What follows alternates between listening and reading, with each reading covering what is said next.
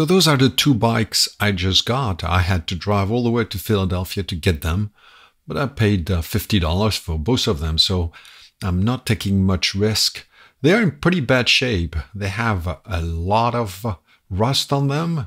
They have spider webs, all kind of stuff. It looks like they've been cooped up in a garage for a long time and that they have not seen any maintenance for an even longer time. This bike in particular, I think, is really cool. I think I can make this bike look absolutely smashing. The other one, I'm not as excited about it, but I probably can do something with it as well. The guy wanted to sell both bikes. He wanted to get rid of them, so why not? They are AMF Roadsters. I'm not too familiar with them.